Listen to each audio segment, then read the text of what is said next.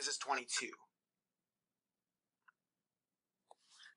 So this one was the rolls and scrolls of like a proliferating pilar cyst. Yeah, proliferating pilar cyst or tumor, proliferating trichilemmal tumor, cyst, whatever name you like. Here looks just like a pilar cyst, just like the other ones we've seen.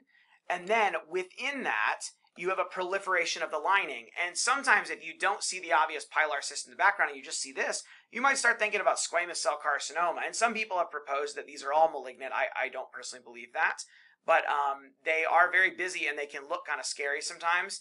And yeah, what you tend to see is these little folds and loops of the epidermal stuff kind of turn in little rolls and scrolls. This one is not as perfect, but it kind of curves and twists around and wraps up that that dense keratin inside these little swirls and rolls of epithelium. But basically, if you see a pilar cyst and then a proliferation of bland, glassy keratinocytes growing in the middle of it, that's a proliferating pilar tumor. And in the middle, they can look very busy and almost infiltrative. But if you see the whole border of the tumor, it's actually very smooth on the outside. So if you just get a curette of this, someone thinking it's a cyst or something, it can be really hard to tell for sure that it's a benign thing. But when you can see a bigger section of it and you can see the smooth border, that's helpful.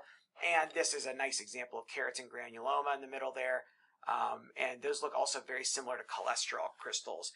They can both make these very nice cleft-like, slit-like spaces with the granulomatous backgrounds. Excellent.